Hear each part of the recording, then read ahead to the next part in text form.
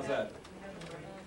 Everything looking good? Right. Just a little EMI to start your hour off. Absolutely. Let's get us going here. So I'm going to go through the presentation here. Everything's available on the website to give away for free. But I've also got 6 copies of the report that I'm going to talk about the findings from. And here's the offer.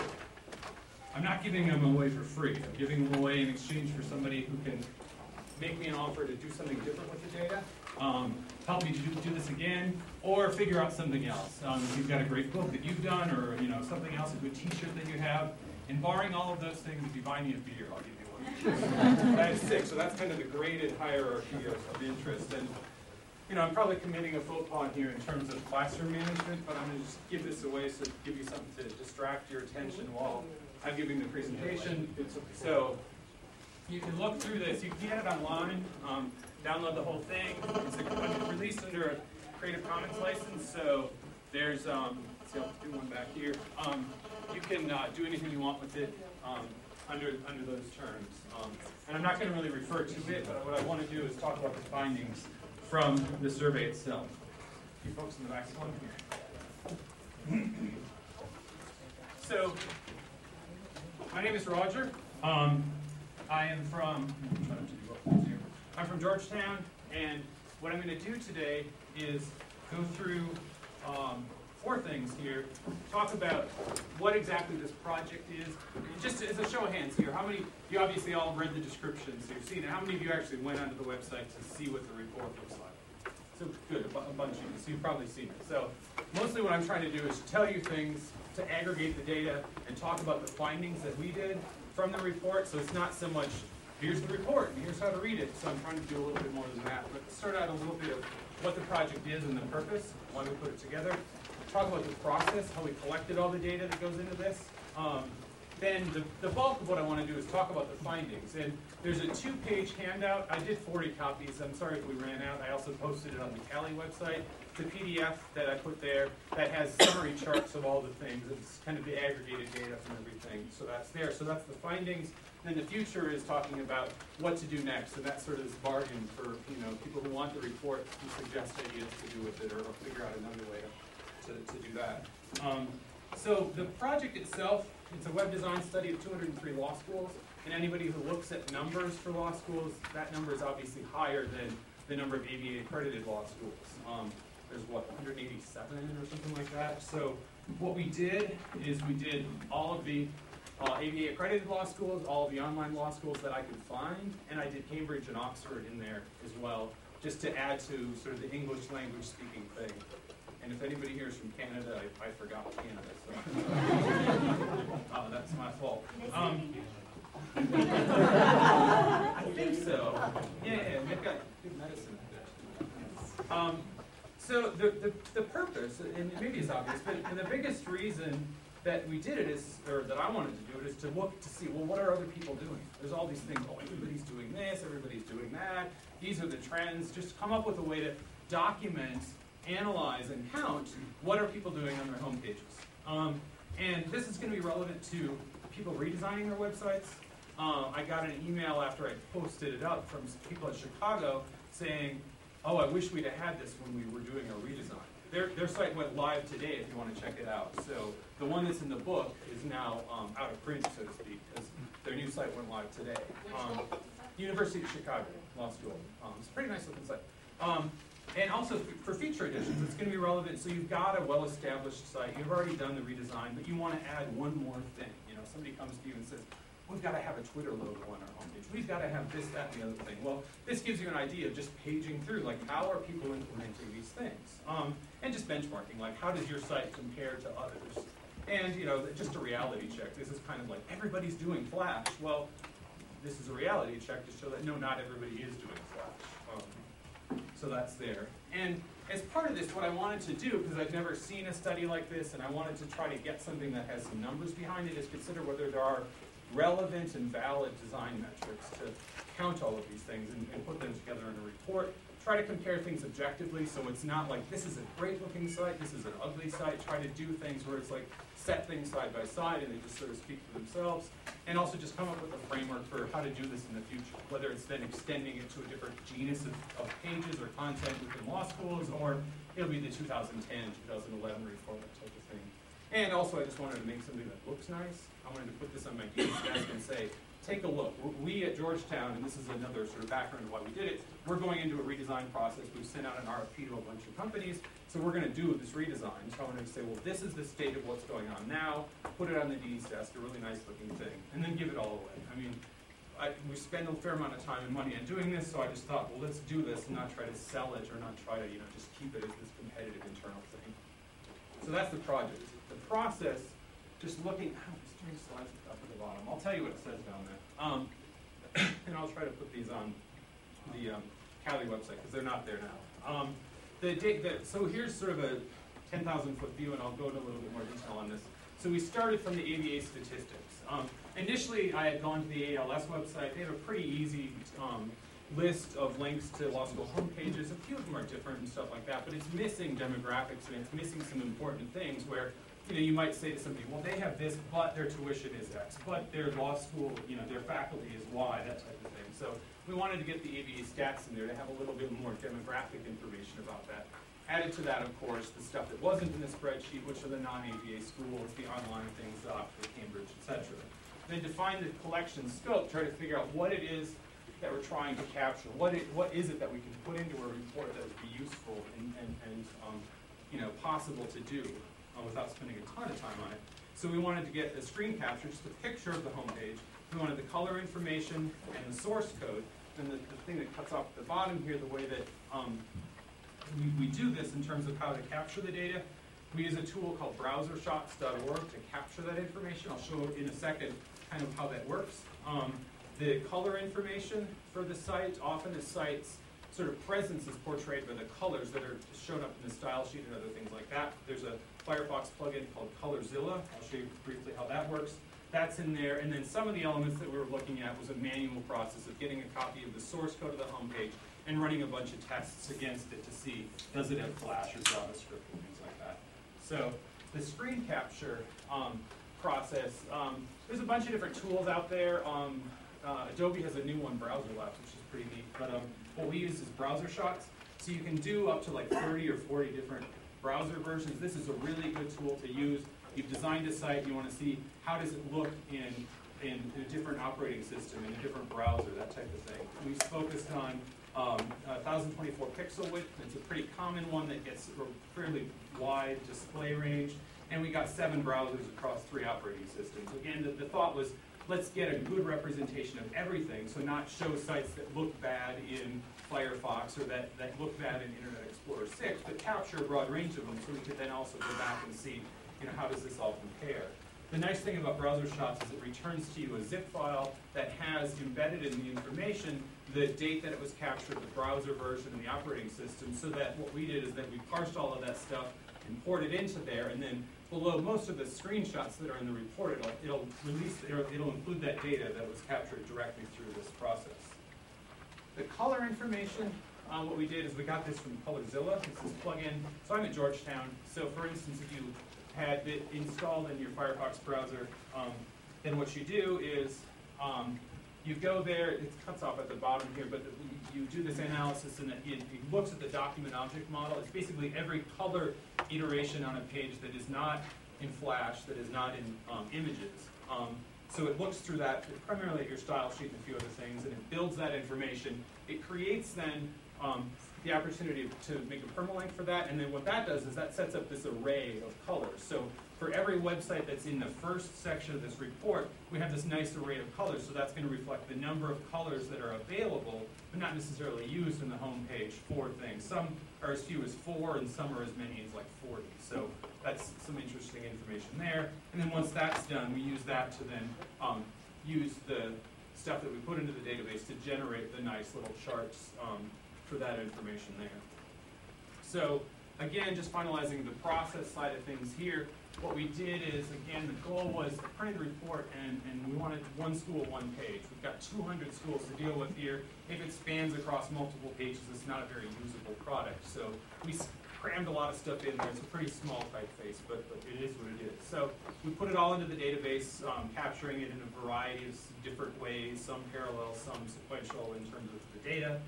Put it into Microsoft Word, and then used a lot of tools to modify that, and then put a PDF up on the web. There's a browsable version. You can download it on the web. Eventually, I'll put up a version you can buy through like Google or something like that. But the focus is really just on this fixed printed report.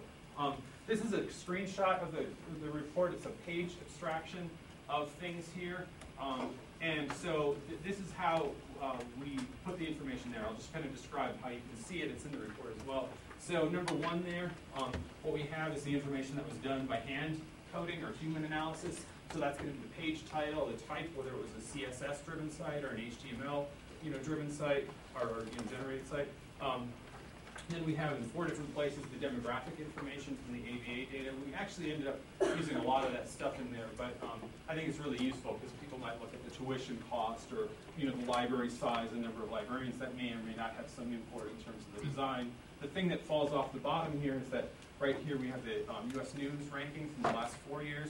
Rankings are what they are, but people seem to want to see them, even if nobody admits to really liking them or the analysis. And then down here that we're missing, but you can see in the printed report, is we ran a test of 7 different things looking for types of information in the source code. So we're looking to see, does it have Flash, does it have CSS, that kind of stuff. And there's a little image that shows up in the report to reflect that. And then the main focus, of course, was getting a screenshot. So half of the page of each printed thing is a screenshot, and to the extent that it was captured correctly in the database, it's got the information of which browser it was from and the date that it was captured below that. So again, this is human-assisted analysis and entry. There is some room for judgment on a couple of these things, but mostly we try to be as objective as possible to put it in there. And again, the focus is trying to get a good representation of every school there, not to try to call people on, hey, look at this. Didn't you know that it looks bad in ID6 or something like that, which some do, but some don't. And then in my presentation now, for what follows, we're talking about these findings. To the extent that any of this is criticism, it's really meant to be constructive. So if I'm saying something bad about a site, it's not meant to say the school is bad or the one person that did it is bad. I'm just trying to come up with these things. So let's look at the findings here. We talk about width, design type, search, RSS, favorites icons, Flash, and JavaScript. So these are all in different versions of the charts or in the handout that's there. And this information is in the report. So page width. When you design the width of a page, you've got 4 options of how to do that. You can do it by pixels, you can do it by percentages, you can do full width, which is just pour content, let it stretch out as far as that widescreen monitor of yours can support, or you can do M's, as this shows up at the bottom here. This number 187 here, these are all pixel-based sites. I really thought in going into this that more people would use a variable width measurement, but I mean, 187 of the sites use pixels. What it turns out to be is that pixels are the most easy to control. If you come from a design world, especially if you're print-oriented, you want something to look good across multiple iterations and multiple platforms. So it's no surprise in that sense that pixels are kind of the dominant, in fact, almost the only measurement that people are using for sites. If you kind of look in, I've been sort of a fan of using M's, which is a proportional thing, or percentages, which is also a proportional thing. But I'd seen a post recently from Cameron Mall, who's a designer, and he basically said he's going back to pixels. One advantage to pixels beyond like the design specificity that you get is that with all of the modern browsers, they don't really do text scaling the way that they used to with IE6. It's pretty much page zoom is what you're defaulting to. So again, there's a real reason that pixels would be used for that. So then the question becomes, you're going to use pixels, so how wide are you going to do it? This is a screenshot here. It doesn't matter where the data, what sort of the data is from, but this is showing a year's worth of visitors to the Georgetown Law Library homepage, actually the whole site, using Google Analytics. This tiny little slice right here is 800 by 600. A long time there's been kind of this sort of mantra of 800 by 600 is the target resolution that you want to have for websites, because that's what the really small monitors were back when we had those 15-inch CRTs and stuff, and like this man's shaking like 800 by 600, you can't go beyond that. I mean, one argument would be, well, of course you can go beyond that, because you're really only a tiny fraction of your audience is going to have that. And so going into this report, I was like, well, which is it? Like, what? I mean, shouldn't it be a lot bigger? Shouldn't people be doing a lot more? And I mean, I'm sort of stealing the thunder with passing the figures out there, but it turns out that no, actually 800 by 600 is fairly common. It is fair. I mean, it's crept up a little bit. If you add up all of the ones that measure them in pixels and you average them, you get 850 pixels. So there really is not this breadth of things there. Yeah, go ahead. We might cover this later, but I was just wondering, did you look at whether or not how many websites supported smartphones, like iPhones, Blackberries? I tried to, but I'll talk about that in the future. It was something that I had a hard time counting. Yeah. But the interesting thing is, in terms of how to do that, you can implement it with a style sheet specifically targeted towards a smartphone, or you could have a flexible design that would be percentage-based, that as your browser width creeps down, basically your page design creeps down, that would support kind of these different views of things. But yeah, and I'll talk at the end about why specifically targeting mobile phones is a little tricky in counting here. So that's how it graphs out in terms of the overall width of everything, just kind of plotting the top to the bottom. So that the highest one is over 1,000, nothing's over 1,050, so the 1024 width, if that's really what you were targeting, you could still get every website surveyed in this report into that metric, and then it scales down from there. The most common page width then, so that's the average, then what I wanted to look at to see is there some sort of theme, or is there some kind of recurring thing that comes up here?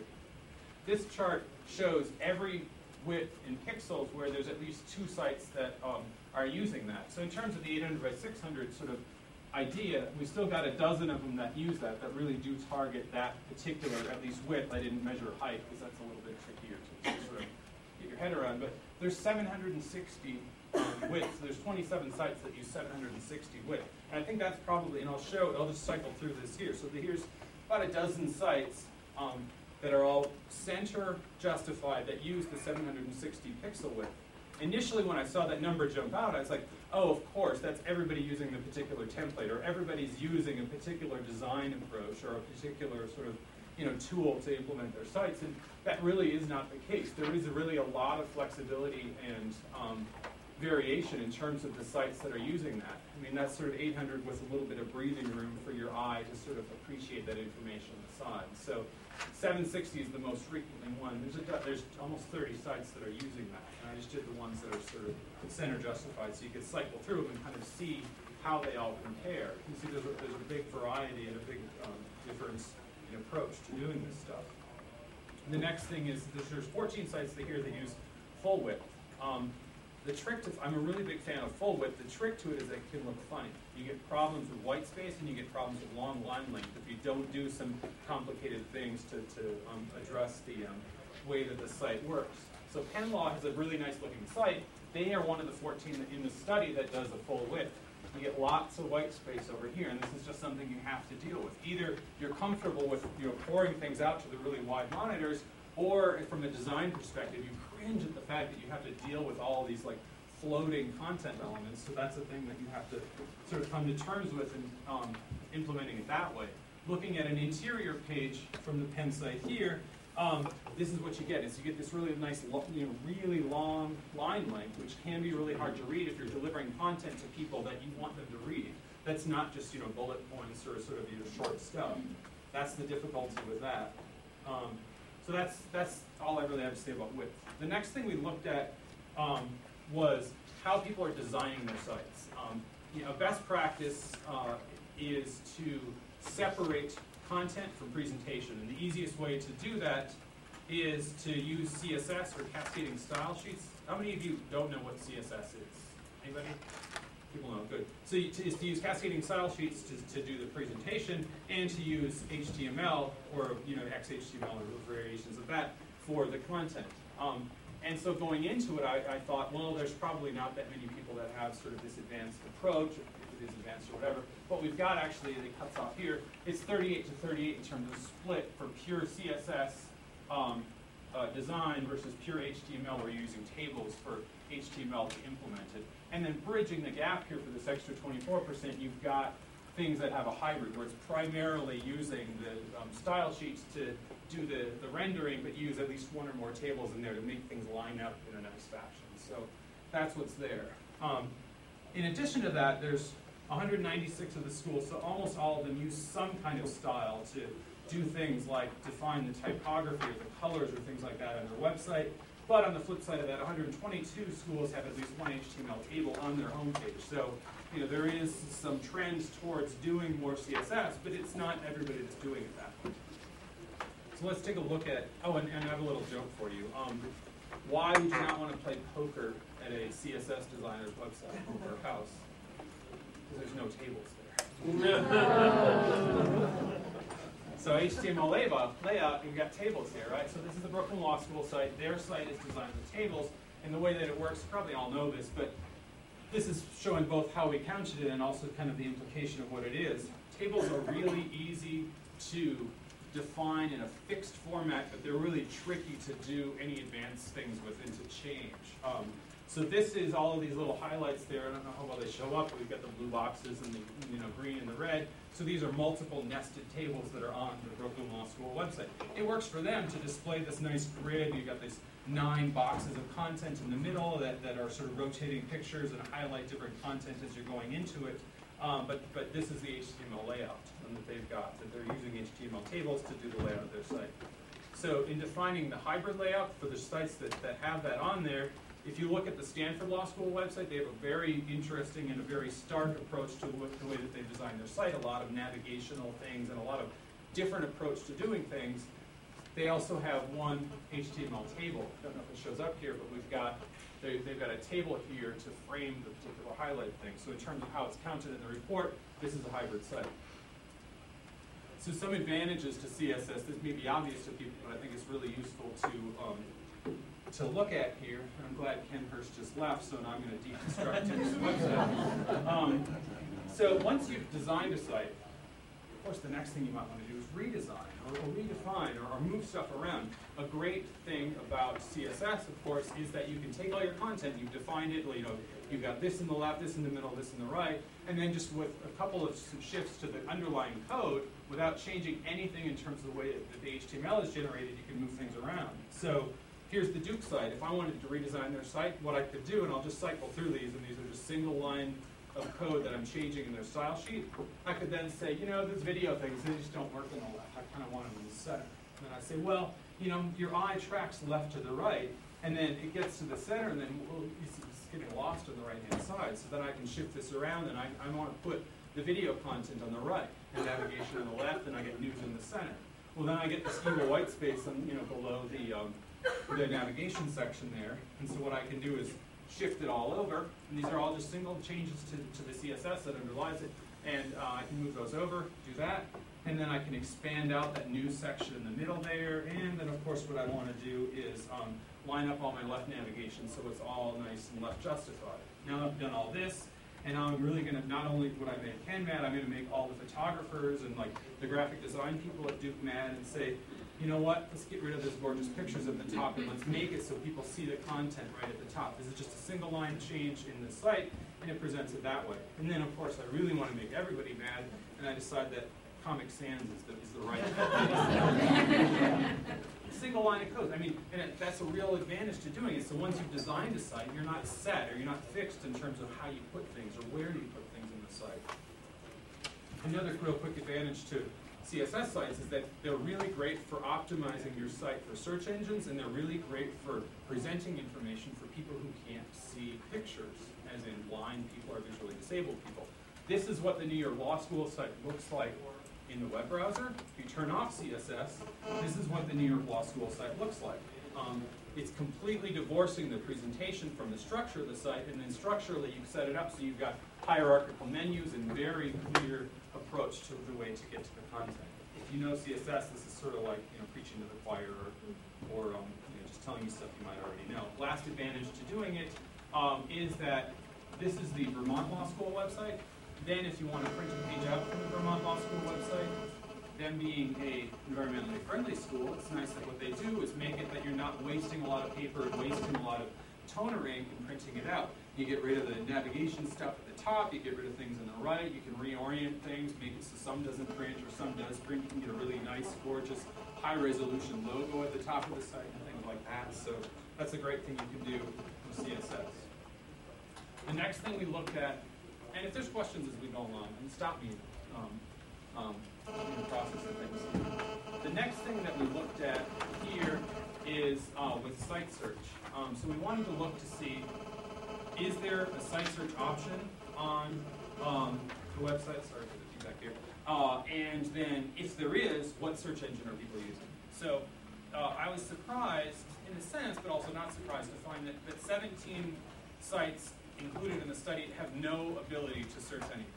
It doesn't even recognize, there's no link, there's no search box, nothing like that. So 17 of the designs that were implemented, the decision was, or the lack of decision was, don't put any search option there. 23 of them have just a link, so you click to it and then use the extra step of like building some other destination and submitting the information there. And then this is how it all rounds out for the rest of it. Google, not surprisingly, is the predominant winner in a sense of the search decision for websites. I'll talk about what the different Google versions are, in case you don't know. Google Custom Search, there's 47. Syndicated Search, 36. Search Appliance, that's the hardware that Google sells, that you can run in your own server room, 37. The one thing that I sort of cheated on her a little, but or didn't investigate enough, is this custom search thing with these 42. That basically means I couldn't tell in looking at a site.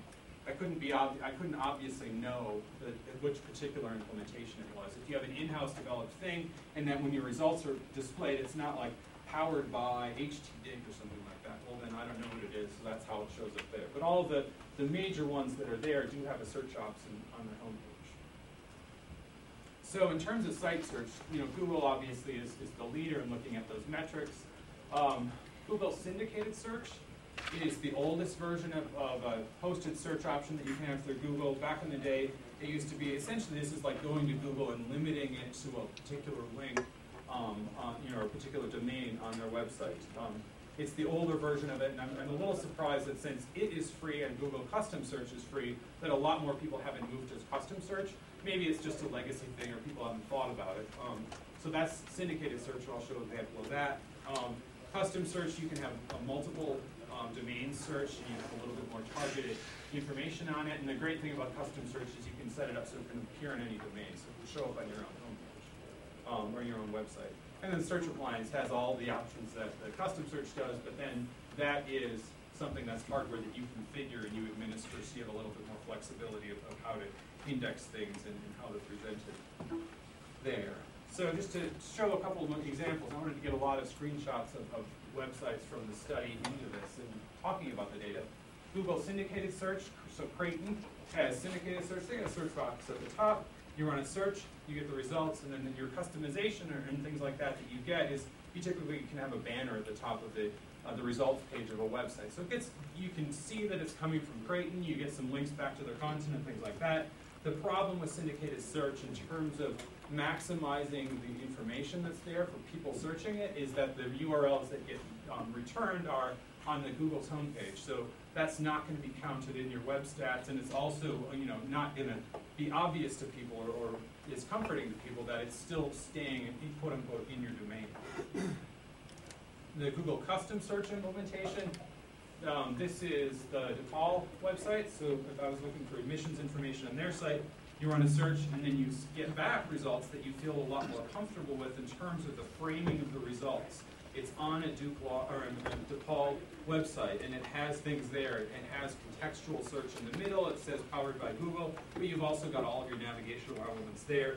The other nice thing in terms of sort of user convenience and design sort of uniformity is that you're going to maintain your favorites icon because it's on the DePaul website, and also you can capture that information using Google Analytics so you can see how are people searching, when are people searching, and what are people searching, things like that. Not every Google custom search is implemented in the same way. Sometimes what people do is they do the same custom search implementation and they have the results page look something like this. This is the Harvard Law School website. They have a gorgeous website. They either intentionally or unintentionally have decided that the results page is going to be displayed simply at the Google website. So you get there, and maybe the thought is, well, you know, we're all inclusive, and you get here, and well, maybe you wanted something else, and you just check a different box, and you go up to Google, or maybe the thought was it was an oversight or something. So one thing to think about in implementing it, that's one thing. And Meg, don't tell John.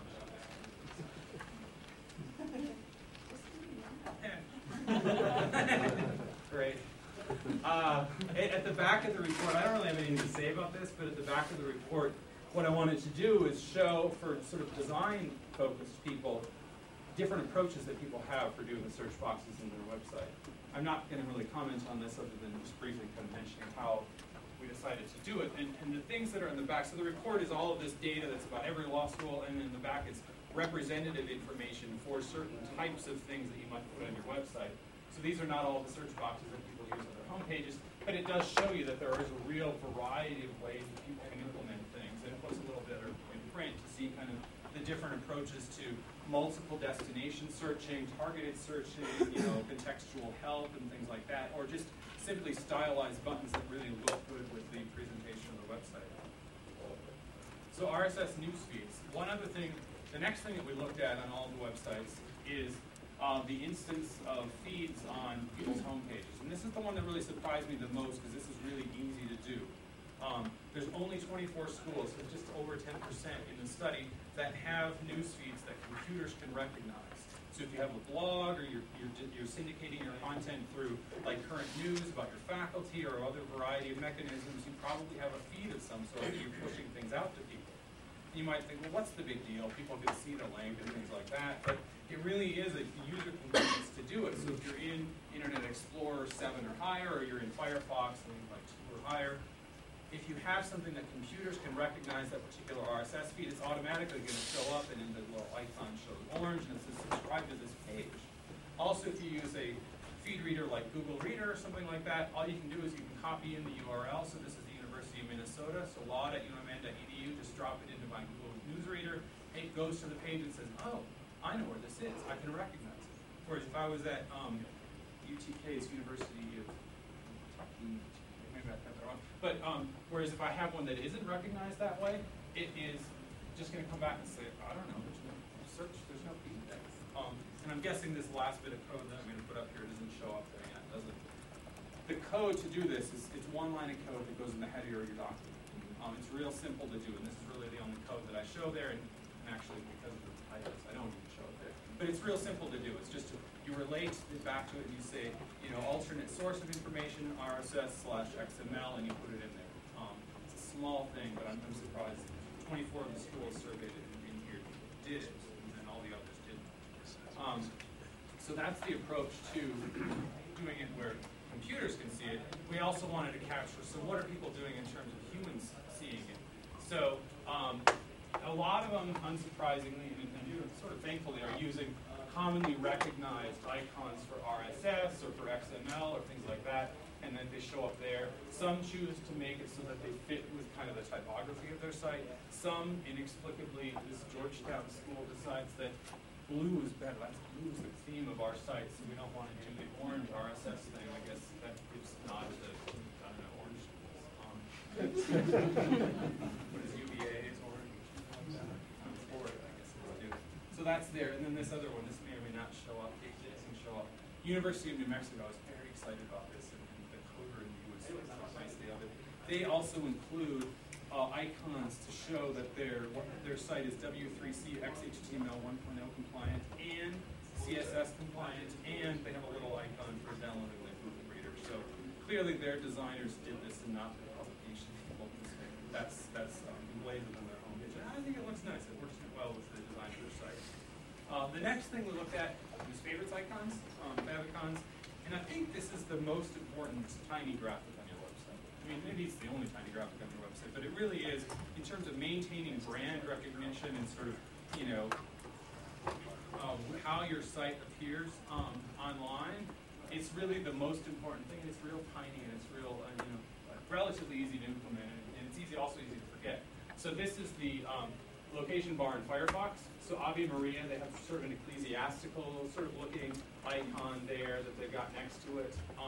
And then here, as I was going through the study, I noticed, I was looking at all of these schools trying to count things, and it lines up that Baylor, Boston College, Boston University, and BYU all have different approaches to doing their favorites icons, but then Buffalo and California Western, at least in terms of how they're recognized in IE7 in this screenshot, they don't do one, so it defaults to the Internet Explorer icon. Is that a big thing? No, not really. But again, it's a nice thing to think about in terms of implementing your site. It's one little thing that you can do in terms of putting this together. The other place that they're going to show up is this is a list of your favorites or bookmarks icons in Internet Explorer, similarly there in Firefox as well. So that's the thing that's in the printed report, and I'll just sort of show here briefly, is that there's differing ways that people choose to implement their favorites icons. A common approach is just to use letters. So you've got a recognizable brand, or your Northwestern and the N shows up on a lot of things, or the Drake one is stylized, but I think it's a really effective way to do the D and try to do that so that it ties in with the sort of recognition and designing your site. So one approach is to do letters and initials. These are all in the printed report there. Another thing is if you've got a shield or an insignia or things like that, you can do a version of that on your website.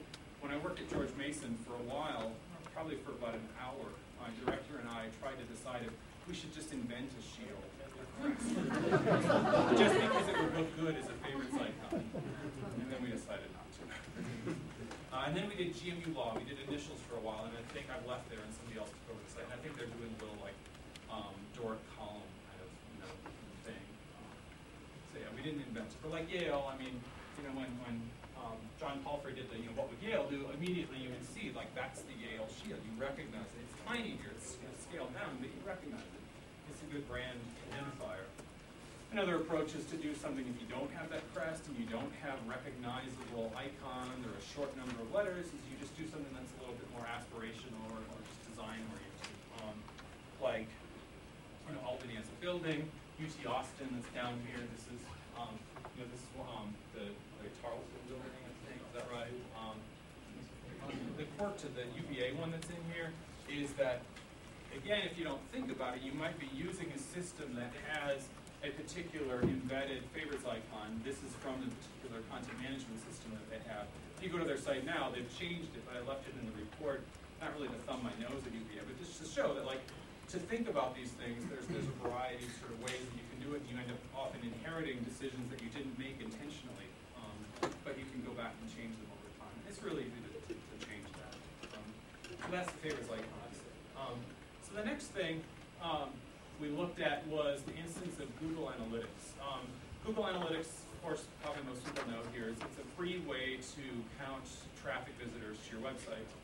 And it requires JavaScript.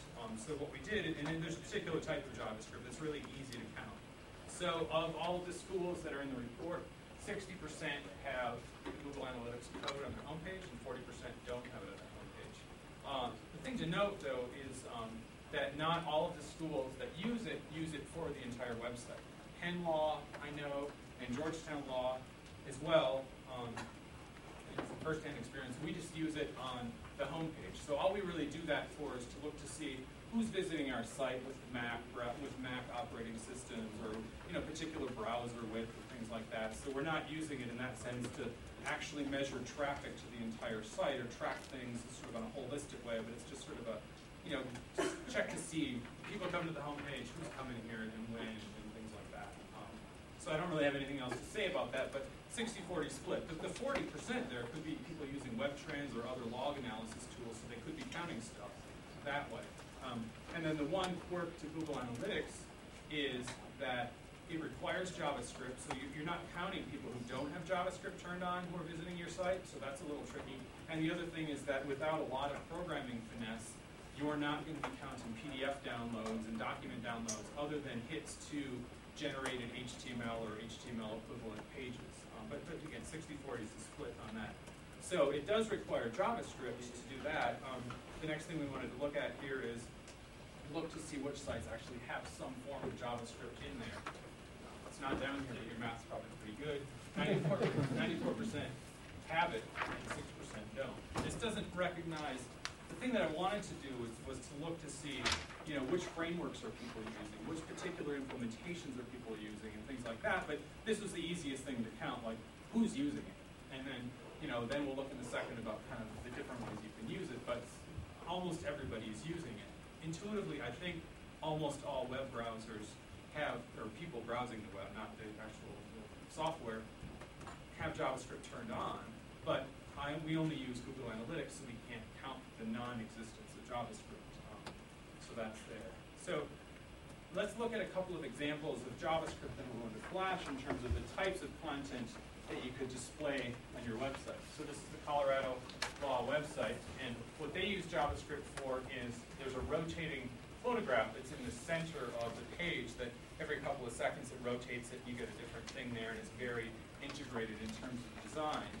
In terms of deciding how to use JavaScript, I think it's always useful to turn it off and then look to see, can people still use your site? You don't know how many people don't have it turned on, but if you have a browser like a handheld or something like that that doesn't recognize it, you want to look to see how it works without the JavaScript turned on.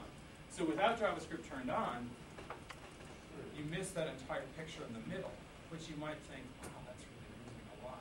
The photographers and the graphic designers and things like that are going to think, yeah, you are losing a lot. The nice thing about this implementation, though, is that the rollover menus that are on the site, they still work with JavaScript. I mean, it may require modern versions of particular browsers that recognize the CSS rules for that, but it still works. So that's the thing to consider. If it's not required content, maybe it's okay that it doesn't show up, completely when you do that.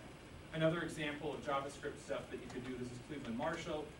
It's a little tricky to see. I tried to fake this out with different screenshots, but what they have is they have a rotating series of, it's like a slideshow gallery here, of the little thumbnail of the image that shows up there, and you can slide back and forth, all implemented with JavaScript, the way that it shows up there. You can do a variety of things that way. In a second we'll get here, and then that would be it. If you turned it off, all that stuff goes away. You still have the primary content of the site here. You still got the news, the welcome, the information, the navigational menus. You do lose the stuff on the lower left-hand side of things there. So, that's an interesting thing. But again, it's just something to consider as you're implementing it. So let's look at Flash. Flash is sort of another alternative of how you could, you could introduce or portray dynamic content on your website. This actually surprised me. I thought that there may have been more Flash sites out there. And this is one of those reality check things that I was interested in doing the study for, is look to see, is everybody doing Flash? Well, about a third of the people, 36% of the people are doing Flash, and then 64% aren't doing Flash. So let's look real briefly at the types of things you can do for Flash.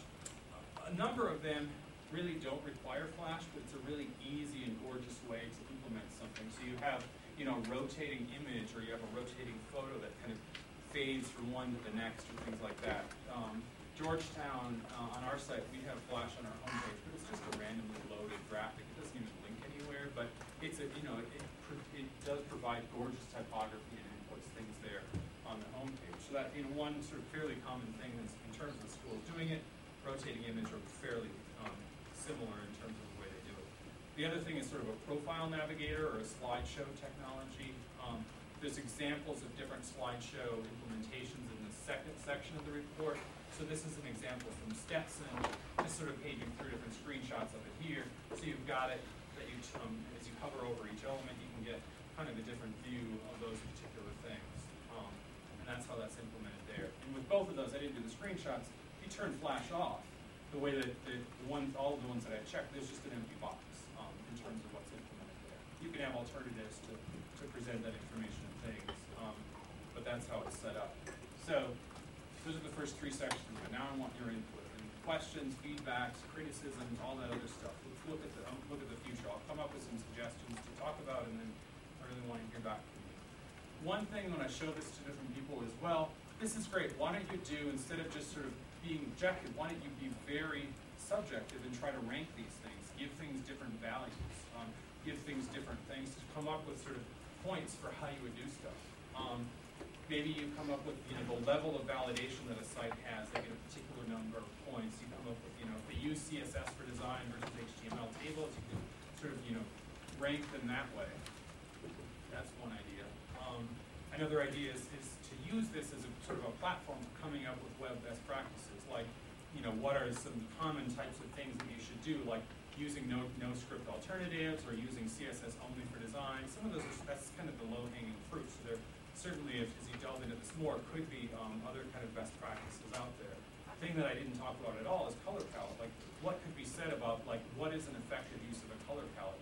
Limited number of things in a particular hue, and then one color opposite that on the color spectrum is I think, a really good way to implement things. I don't know color design theory enough to say much about it, but that could be something that's done beyond that. The other thing that could be done here, another thing that people have suggested is, well, this is great. Well, what would be helpful there is to know when was the date of that site's last redesign? Who's responsible for that content? So if I really like something, I can email them. What CMS are they using? What programming language are they using? Those are all really great suggestions. I think they're really valuable. They all require essentially a human to go in each one of those and figure them out, or to have this sort of a community sourced system of contributing the information. I think that would be really valuable to have in a system, but it's really difficult to do that in any kind of an automated way. The other code level analysis, and this drops out, that we could do is look to see, since we've got the source code for all these things, we could run another test of all this stuff, like look to see what document type are people using. Are people really going for XHTML? Are they going for, which document type are they using? How many people, and this goes to your question, how many people are doing print style sheets versus PDA style sheets, things like that. That's really tough to count because of the way that you could implement CSS. You can have import rules, you can have one for media all, and have subsections of things that don't show up on the home page. But that would, I think, be really useful to know who's really doing that approach to target this information.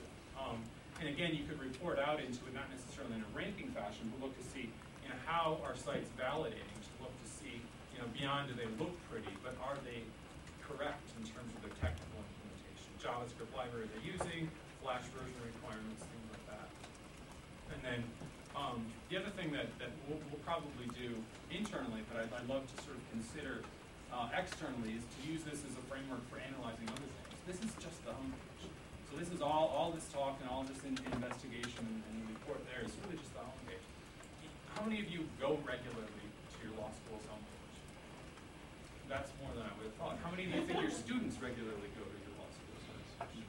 Okay, so what other sort of genus of pages would it make sense to count and document and really get some analysis behind? And in faculty profiles would be another thing, something like that. And then also, this is print right now. I intentionally did not put this online as a web-based application simply because I didn't know if I would want to, update this next year, the year after, things like that. Today, University of Chicago's redesign website launched, so that looks out of print. So, I didn't want to sort of force it that I'd be updating that or come up with iterations and a version history and all that other stuff. But that would be a useful thing. You'd want to get back to it and say, I want to see all the top 10 schools, or all the schools in the Mid-Atlantic region, or all the schools with at least 100 faculty members to look at X, that type of thing. Those are my ideas about ways to take this beyond that, but I'd love to hear questions, feedback, criticisms, anything like that. We have 10 minutes. Yeah. Many law schools hire out their web design. Do you have a list of who did the design? Because you have the concept. It would be nice to know who the major designers are for the law school. Yeah, that would be, I don't know that. Like, I do know that at Georgetown, we've sent out an RFP to 7 design firms, I think 7 or 8. I'm actually kind of out of the loop on the nitty-gritty part. But that's a good question. I don't know. I mean, some data to put in there might be design firm and local contact or something like that. And it'd be a great portfolio move for those design firms. Yeah, in the back. It would also be interesting to find out how many of the designs and approaches to the web design for law schools are coming from the university level. But how much control the university is trying to put upon the individual law schools or schools within the university. Yeah, that's something I thought about. I didn't figure out a way to put it on a single page and count it, but I think that's important because, I mean, how much of it is forced on you and how much of it is like their stuff. Roger, what might also be useful, along the same way that you were saying, that you also, if anybody's doing not only just the web design, but also doing the branding at the same time, rebranding. Yeah. Absolutely. Other things? Ideas?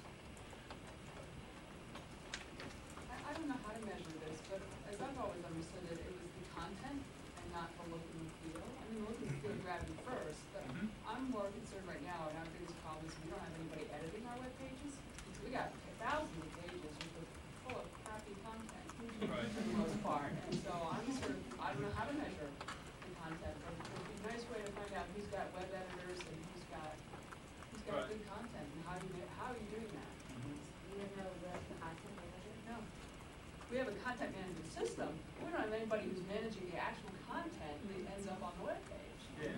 Who proofs it, who makes sure that it's well written. And that's the human side of things that's really hard to sort of get your head around. Yeah. Because you could say like, who's using CMSs, who's using Contribute, who's using Front Page or whatever. But even all of those things don't tell you who's actually actively updating things or who actually has distributed, content management at a meaningful level. Yeah. Anything else? So what do you all think? I mean, does it make sense? Is this an apples and oranges thing and it really doesn't make sense to count this information? Or is it, is it eye-opening to see in charts and graphs and sort of design metrics really kind of what the state is going to be? Yeah. I think it definitely makes sense to me. I'm the IT director at our law school, and Sure. we had a budget for redesigning our website of about $0. $50. I've done that. So from my background, one of my things is I was a PHP, MySQL developer, so and Photoshop person, and so on. Right. I'm like, okay, I can do it, no problem. So the last year we've spent on our redesign and everything. We're getting ready to launch in a couple weeks, so that'll be old as well. Right.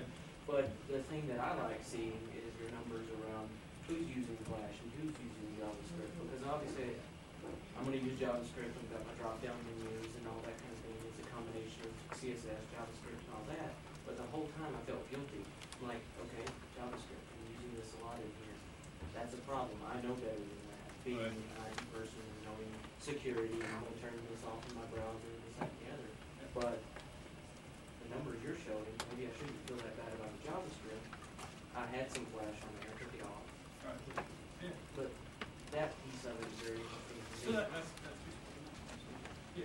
Maybe this was mentioned in, I don't remember, but it would be also helpful to know how many people are outsourcing and hiring, big dollar professionals versus how many are doing, because, in our case, we have a new dean who was showing us all of these grand websites, and, I'm going for June.